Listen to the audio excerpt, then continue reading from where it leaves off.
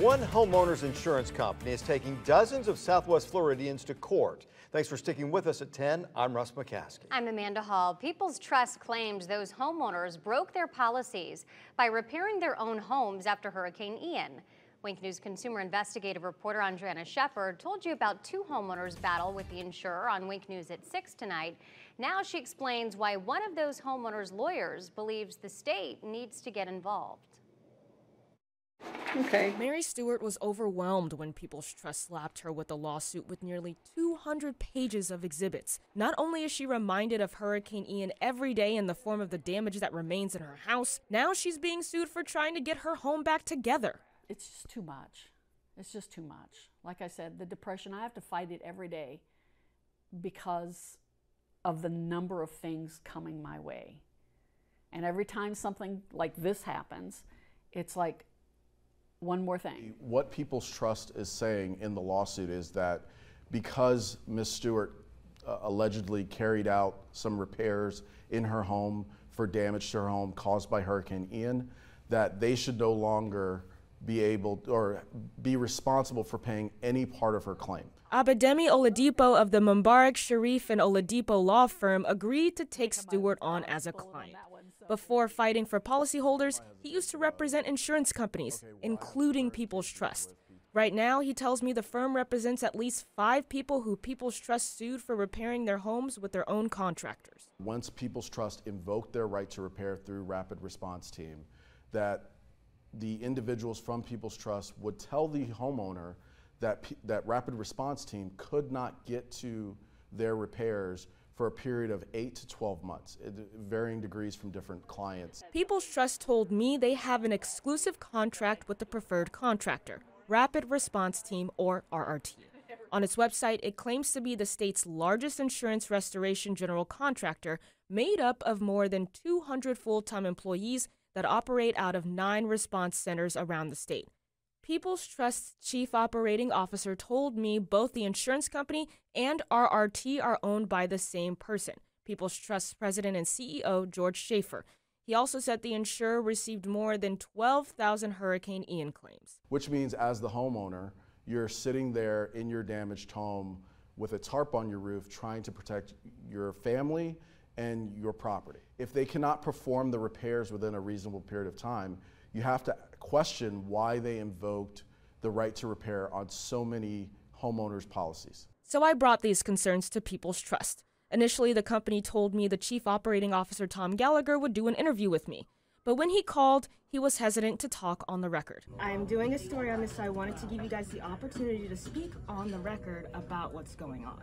Are you able to do an interview on the record? After a little back and forth, he agreed to go on the record by phone later that same day. Okay, sure. When does that work for you? Gallagher is no stranger to insurance in Florida. In fact, he was state insurance commissioner from 1989 to 1995 and again from 2001 to 2007. In 2008, he helped start an insurance agency, according to his bio on the People's Trust website. The website also says he's been a government consultant for the past 5 years for a law firm that specializes in insurance regulation and litigation. He joined People's Trust full-time 6 years ago. We don't take pleasure in suing our policyholders, I can tell you that. And it's a very small percentage that it happens in, but we do try to get claims settled as soon as possible. When we have people that aren't following what the contract says, we try to encourage them to get to go along with us.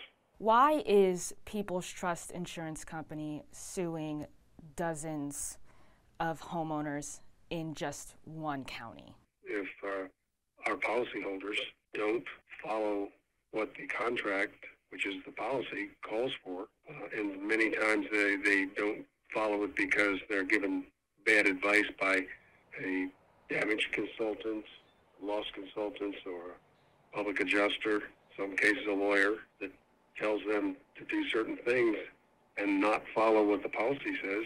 It causes them not to get their home repaired the way it should be. So are homeowners supposed to wait a year after Ian hit in order for their homes to be fixed? We would hope not, and we'd rather not. He feels that bad advice from others is why People's Trust's customers end up in court.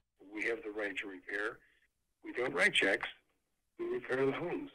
And so that's what the policy says, and that's what we plan on doing. Regardless, Oladipo believes the Florida Office of Insurance Regulation should do some digging. So the question is, when will they be made whole? When would their home be restored back to its pre-loss condition? Florida Insurance Commissioner Michael Yavorski told me his office is looking into it. And that's really what we want to mostly look at is whether or not the service is being performed is up to the standards that one would expect to receive from their insurer. As for Stewart, her family will have to live in their Hurricane Ian damaged home until the lawsuit is resolved. She is not allowed to make any repairs. I don't understand why our government allows them to do stuff like this. It's just not fair. It's just not fair. I reached out to People's Trust President and CEO George Schaefer for comment. A spokesperson replied saying their policyholders see the preferred contractor endorsement as a, quote, tremendous benefit since they don't need to scramble finding reliable contractors and service workers to complete work, and that their, quote, affiliate rapid response team provides a 100% satisfaction guarantee on workmanship. I've reached out to several lawmakers about this clause and will bring you any updates. Back to you.